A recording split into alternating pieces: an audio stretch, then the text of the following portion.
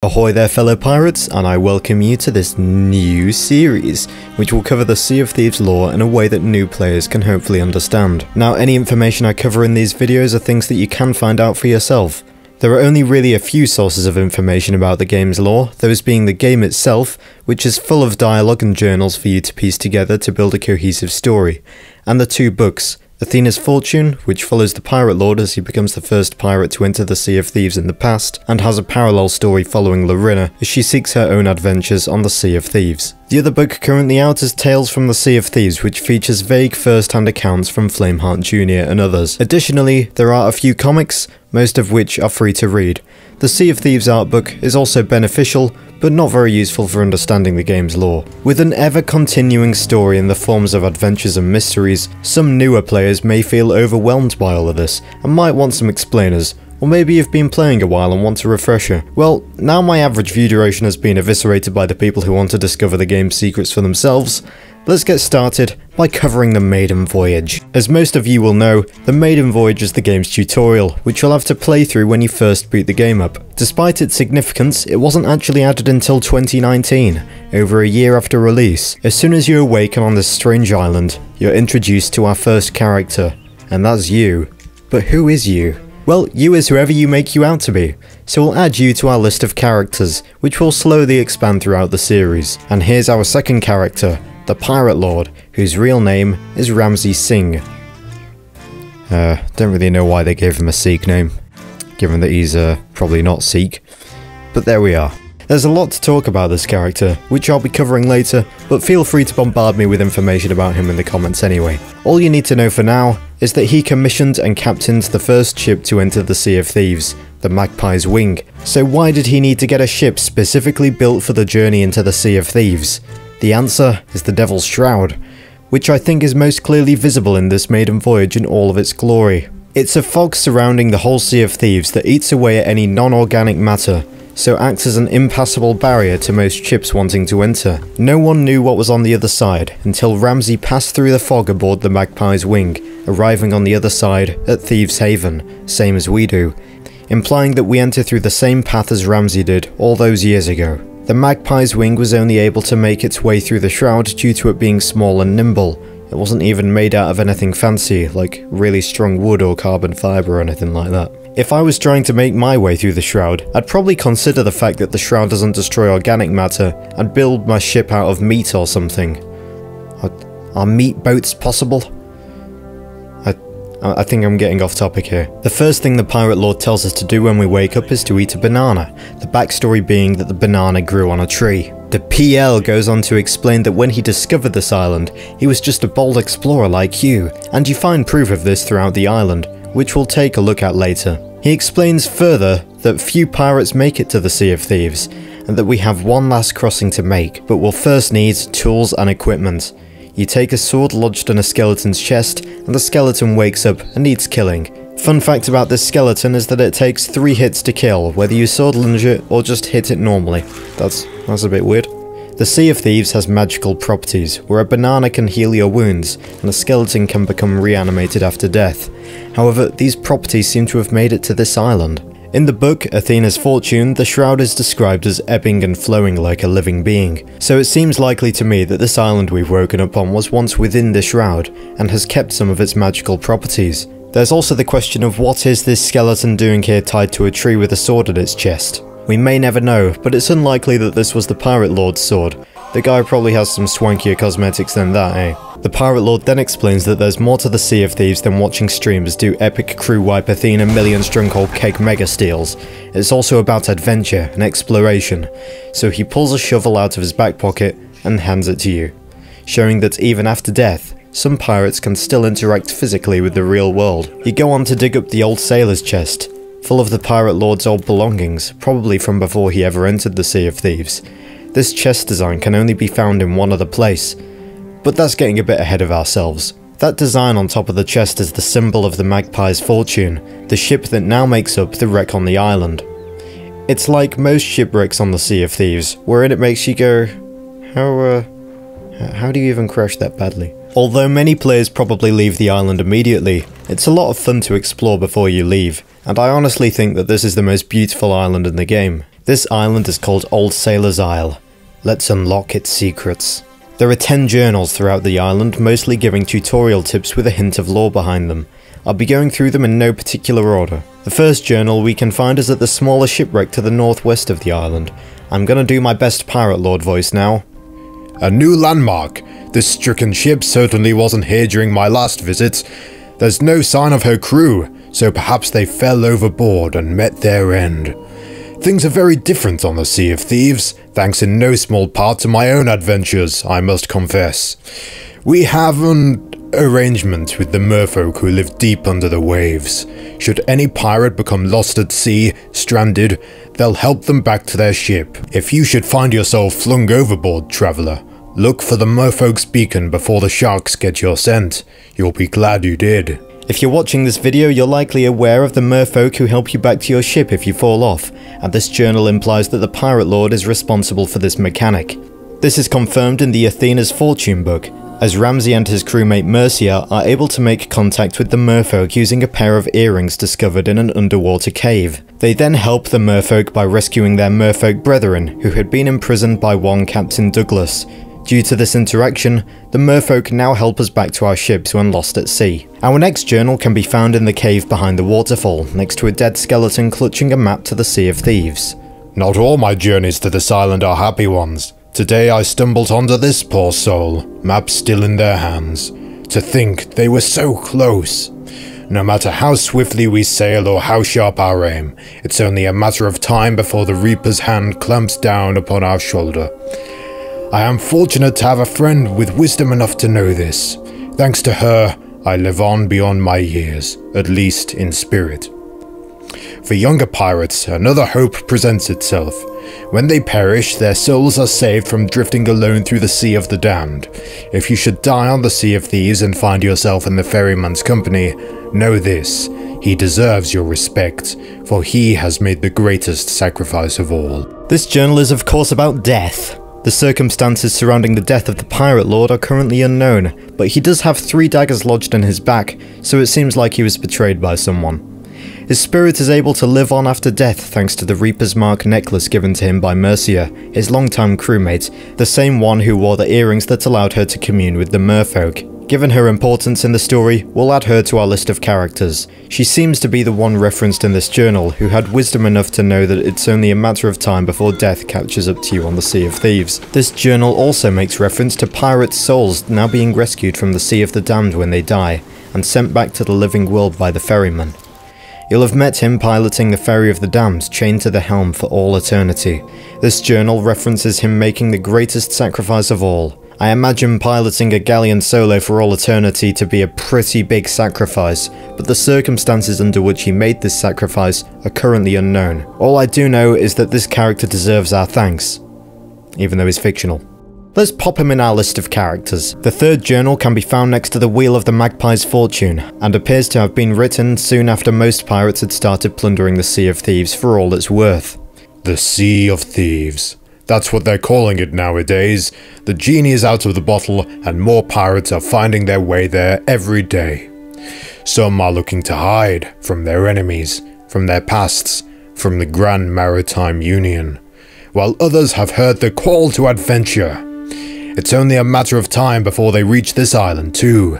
Maybe they'll be dreaming of what the Sea of Thieves has to offer, just as I was. If that's the shape of things to come, I'd be a fool to complain. Instead, I'll stow a few supplies around the place for those who need them. Things work differently beyond the Shroud. Better for the most part, but newcomers will have to think on their feet if they're to survive.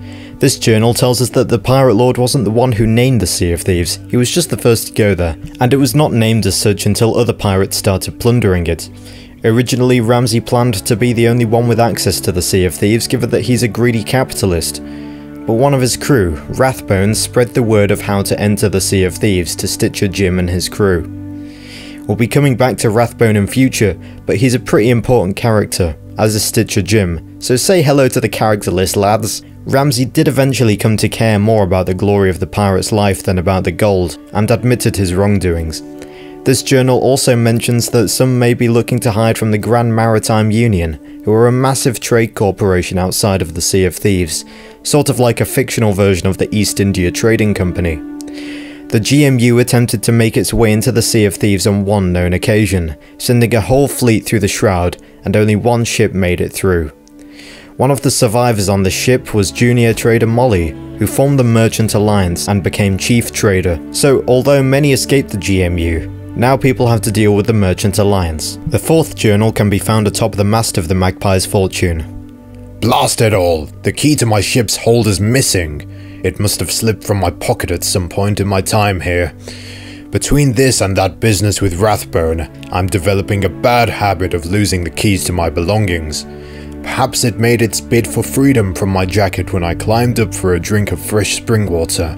It's another lost treasure now. This journal is mainly used to give the player a clue to where the key of the hold of the Magpie's Fortune can be found. If you didn't know, there's a trapdoor leading to hidden riches at the base of the wreck of the Magpie's Fortune, but it requires a key. This journal tells us it's in the spring water nearby. Even with this information, the key can be pretty hard to find, but here it is. I'll be unlocking the trapdoor later. For now, let's cover that business with Rathbone. When the Pirate Lord got tired of people murdering each other for loot on the Sea of Thieves, he decided to establish some order by hiding gold in unbreakable chests, made from a metal which once made up the chains that held down the long-dead Kraken, Old Mother. These chests could only be opened using a set of keys forged by the Pirate Lord and his crew. Rathbone, however, secretly opposed this plan, and decided to make copies of these keys, which he distributed throughout his newfound faction, the Gold Hoarders. The Gold Hoarders now have you seeking out chests, as they are the only ones with the means to unlock them, and they'll give you a cut of their contents. The next journal lies at the front of the shipwreck, and reads, You've really done it this time, Ramsey. It's one thing to return to your favourite island, and quite another to wreck your ship at the heart of it. I was bound to get careless sooner or later. This place has been my little secret for so long now. I couldn't wait to get back there. To dream. I'm so close to the Shroud. I feel like I could reach out and touch it. I'm not ready to sport a hook for a hand though. Not yet anyway. What lies on the other side? Piles of glittering gems. Huge leviathans the size of galleons. Even better, might there be a future for pirates like me? Next time things will be different. I'll visit Magpie the shipwright and buy a new vessel. Take my time, find a crew. We shall sail together. This journal was evidently written after Ramsey crashed the Magpie's Fortune on Old Sailor's Isle, as he arrived there to ponder what might be hidden in the Shroud. He doesn't seem to be aware at this point that the Shroud doesn't eat away at organic matter, because he thinks putting his hand in the Shroud will destroy his hand. It also tells us that the Magpie's Fortune and the Magpie's Wing, that first ship to sail through the Shroud, were both built by the shipwright Magpie. Let's make a list of ships, and add these two ships to it. We're halfway through the journals now, so let's take a quick break from the lore and get meta. Unlike almost all the rest of the game, the Maiden Voyage is quite linear, so it has more potential for outer-bound secrets. In my previous video, I used a pretty convoluted method for swimming around in the Sea of Thieves area of the map. However, thanks to this comment, I've derived a simpler method that allows you to sail around in this area. First thing you should know is that the first ship the Maiden Voyage gives you cannot take hull damage, and once you've raised its anchor to set sail, you'll be respawned back on board if you attempt to leave it. However, we can sink this ship by throwing many buckets of water on board. This must be done after the game gives you permission to set sail, or else it won't work. Once you've sunk your ship and a new one spawns, set sail. Stay on board until you're almost at the end of the tail. I decided to cannon off when the skeleton ship gets attacked by the Kraken to get a closer look at it. And fun fact, the skeleton ship has no skeletons or cannons, so it's just shooting at you with thin air. Normally the tail would end when we pass through this barrier that triggers the end of the tail, but we can avoid this by allowing our ship to sail through the barrier and out to the other side.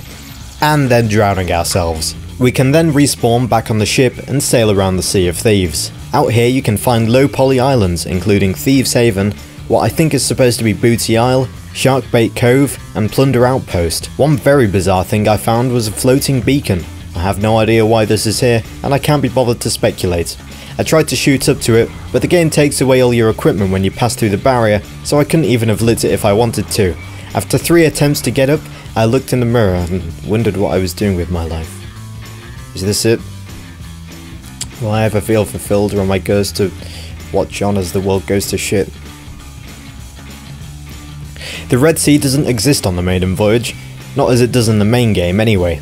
I sailed off the map to the north and was respawned as soon as I crossed the map's outermost barrier. I respawned without a ship and tried drowning myself to see if my ship had spawned elsewhere, but it hadn't. I tried escaping with the rowboat, but there was an invisible barrier in the way, so I was trapped forever. Were it not for the leave game option, I could still be stranded on there to this day. Another cool thing I found out of bounds is that it's pretty wicked sailing through the Shroud, having to weave in and out of rocks in the mist. Shipwrecks with no coded collisions scattered about the place.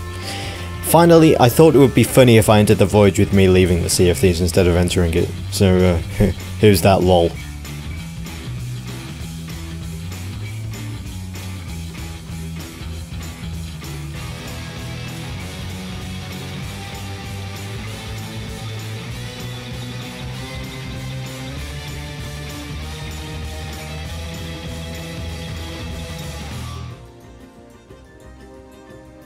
Our next journal is found on a ledge at the base of this ladder. Once long ago, I was standing atop these cliffs staring out to sea, quite lost in my own thoughts. Suddenly, there was an almighty crashing sound. It was a kraken, and one of the largest I'd seen in quite some years. I was so startled I couldn't help but take a leap backwards in surprise. Once I'd picked myself up, battered and bloody, I decided to install this ladder in case any future visitors took a tumble in the same way. Nowadays, thanks to that fool Merrick, krakens aren't the only sea monsters to watch for. Megalodons are once more roaming freely beneath the waves. They can prove quite the challenge even for experienced pirates. Why, I once battled a monstrous pale-skinned beast at... well, I'll save that tale for another time. I'll reenact the event described in this journal best I can.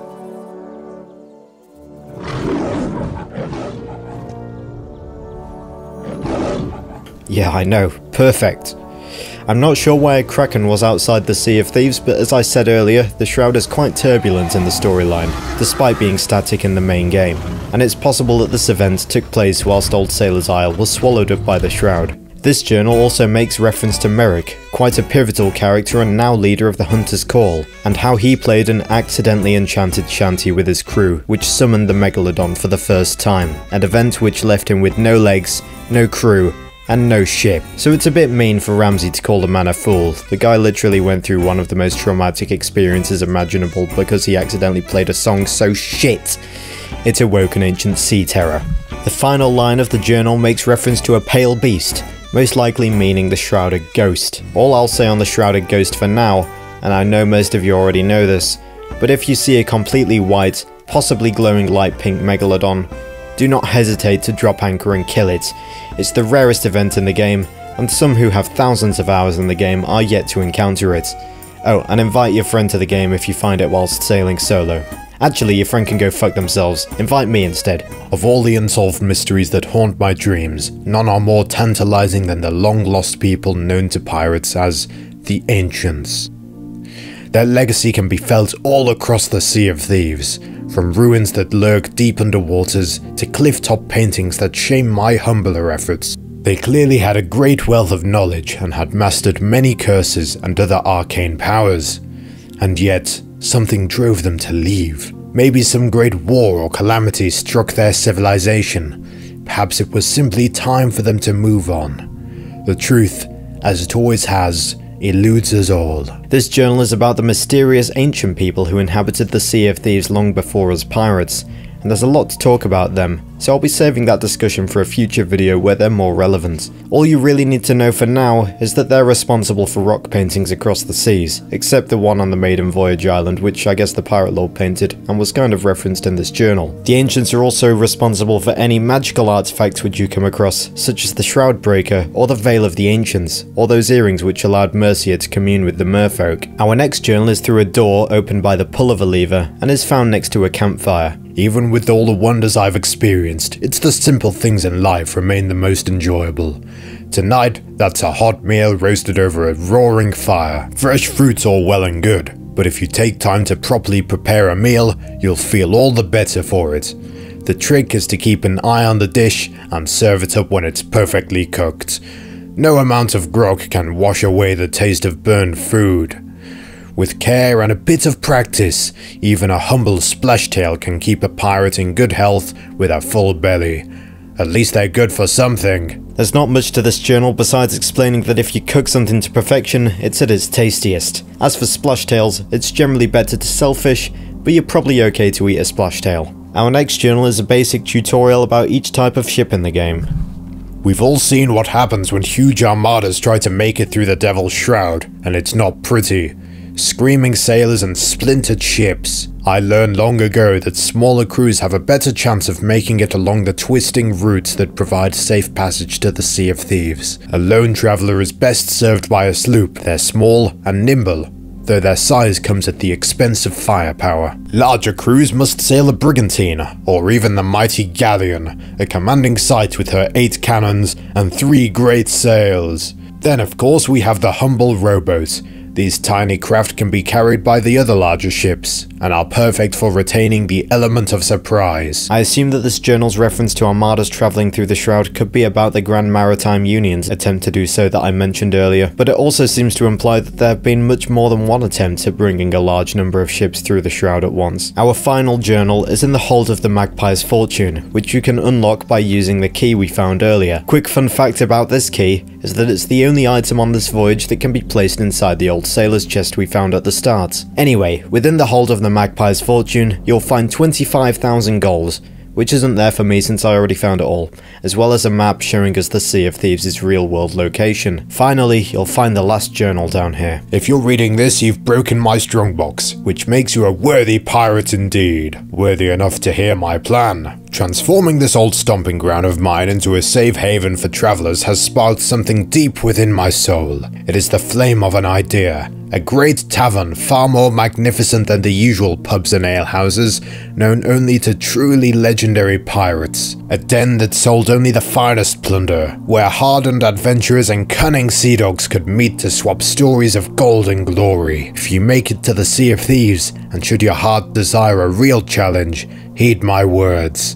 Seek Athena's fortune. I shall be waiting. Athena's Fortune is not a treasure, it's the name of the tavern referenced to in this journal, and can only be accessed by pirate legends and their crews in the main game. The Pirate Lord didn't really achieve his goals though, because it says in this journal that it'll sell the finest plunder, not ugly repulsive plunder. Anyway, that was the last journal, so let's move on. Quick fun fact, there's a rowboat in this cave, and when you start rowing it, a little tune of row row row your boat starts playing, so that's wholesome.